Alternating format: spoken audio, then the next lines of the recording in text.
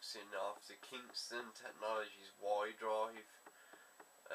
What it is, it's a wireless storage solution for the iPad, iPhone and iPod Touch, and basically all it allows you to do is transfer wirelessly through Wi-Fi. That's why it's called the Wi-Drive.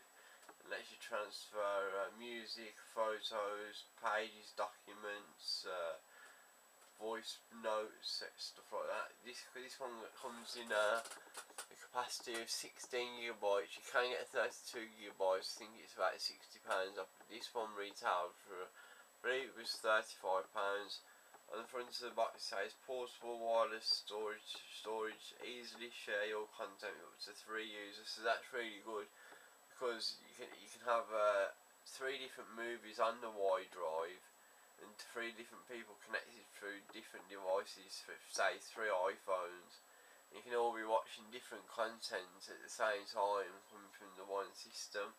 They say the battery life isn't the best. They say that you get 4 hours continuous use, so I would have liked a little bit more. But there you go. Anyway, let's get this unboxed and see what it looks like and see what you get. Once I've unboxed it and showed it to you, I'll get it all charged up and I'll show you the app before the end of this video, what it runs on, and I'll get it all charged up and put maybe some music on there, or some photos or something, and show you how it actually works. I think that should be able to open it, yeah.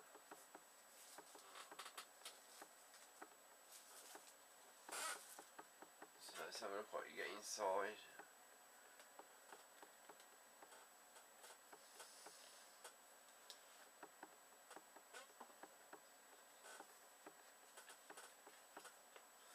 So there's the Y-Drive itself. I'll put that to one side for 1 second. So inside you get a Y-Drive getting started guide from Kingston, and a USB to mini USB, quite simple. So let's have a look at the Y-Drive itself. It feels very thin so far, very thin in the hand. So there's the front of the Y-Drive.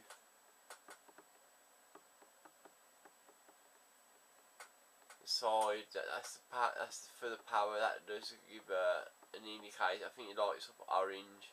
There's your wireless activity LED. I'm not sure. I think that's how much battery you've got remaining. There's the mini USB connection, what you can connect it to your computer to sync and charge the device. And on the back it's just got some basic password and username. Yeah, passwords and username for the Wi-Fi, yeah. So that's it guys, that's my unboxing of the Kingston Technologies Y-Drive 16GB model. Thanks very much for watching. Please remember to follow me on Twitter at Stevo121.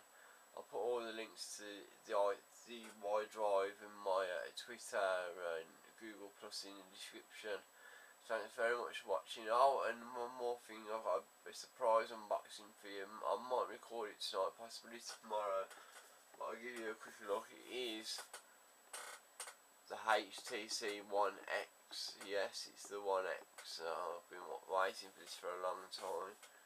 So anyway, I did say I was going to show you the Y-Drive application, didn't I? So before we on the new iPad, before we go, I'll show you that. So open it up.